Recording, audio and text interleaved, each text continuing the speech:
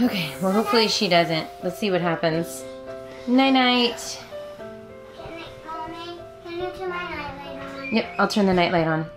So last week I shared with you a video where I showed you our day in the life, first day back to school after we had the virus. And well, there was a segment in there where I put Naomi to sleep and she had a pacifier. And I don't know, I've never thought much of a pacifier. I've been in that school of thought that they make newer pacifiers now. And so the old ones, you know, back in 10, 20 years ago were not as engineerically designed to make sure the teeth don't get bothered and whatever, all this stuff that is fed to you so you buy their product. That kind of thing. I was believing that, and I was so focused on so many other things too that I just sometimes want her to get to sleep. Well, couple people commented, and it doesn't bother me because that's why I do these videos in the first place, but a couple of people commented that I need to get rid of the pacifier, specifically Emily. She mentioned, hi Emily.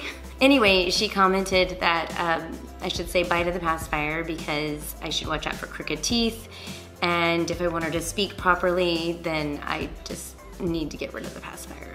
So I thought about that. I'm like, oh man, she's right, because I forgot all about that stuff. And so today I went down to the speech therapist and we're talking about all this stuff, and then I said, what about the pacifier? She's still sucking the pacifier. First thing out of the speech therapist's mouth was, oh yeah, no, get rid of that tonight. So guess what we're doing? We're getting rid of it tonight. We did it during nap time today. She had no passy during nap time, but I was not home during her nap time, and her nap time was basically her falling asleep on the couch with her brothers and sisters as they watch TV. Anyway, she's doing okay right now. She's not asleep. Let's see what it looks like in an hour. It's 9:30 and everyone is still awake. She's having a party in there still. She's opening and closing the dresser drawers. Her crib is right next to the dresser. That's not gonna happen in the new house. And her sister is begging me to stick a pacifier in her mouth. I might have sister move into my bedroom tonight. So, but she'll probably still hear her. Okay, let's see what happens in an hour. Okay, Miss Naomi. What do you want? You want to eat? No, we're not eating. No. Mommy, No, we're not drinking. Can you go to sleep? Can you lay down? Why not? You're putting your hands on your hips. Are you tired? You better be tired. No. It's 10:30. She's quiet right now, but that's because the kids are in there trying to... Oh, I hope they didn't give her the pacifier. Did you give her the pacifier? I can't find it. Oh good, you can't find it. We're good. So as I was saying, it's 10:30 and everyone's awake. Except for Isaac. Oh, Isaac's asleep. Went down. Part of me wonders if I should give her the pacifier to get her to sleep and then pull it out. I might turn on some white noise or music. Hey, do you guys want to listen to the ocean? Yes. Okay, pretty girl, you gotta go to sleep. Come here. Uh-huh. Go to sleep. Lay down. Big hug. Give me a hug. What?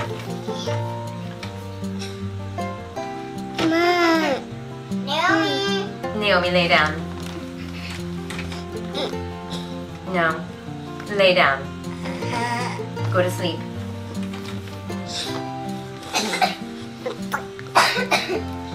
All right, I'm gonna close the light, close the door, and leave you. Okay, I'll change the music too. But good night.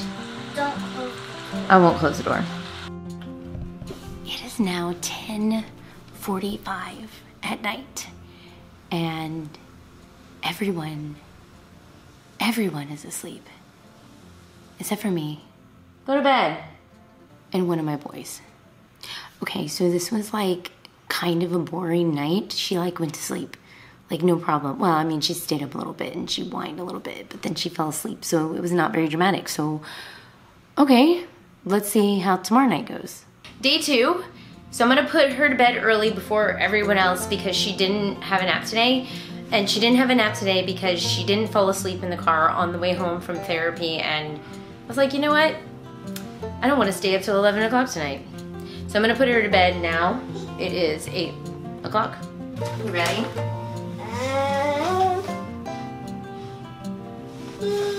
Good night.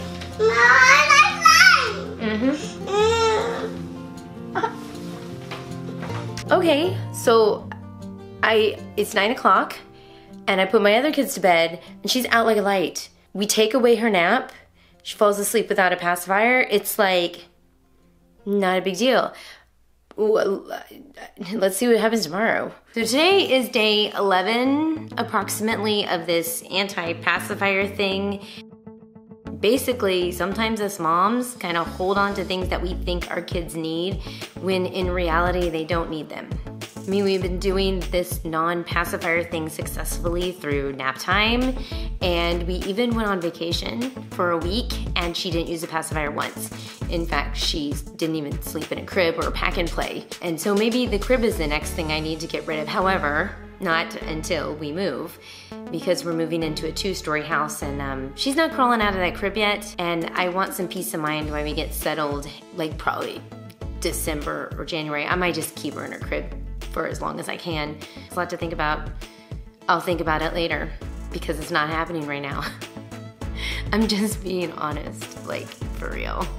Now we did also make a nighttime routine video, and if it's ready, I will go ahead and stick a link around my face right now. And we also made a morning routine video, so you should check those out if you're interested in seeing how we do this with our family and raising a daughter with Down syndrome.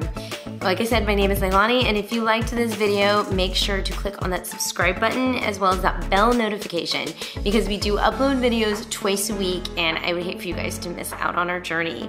This channel is all about homeschooling and parenting kids, our kids that are exceptional kids. And so I hope you guys do consider journeying with us, and until then, I will see you guys in our next video.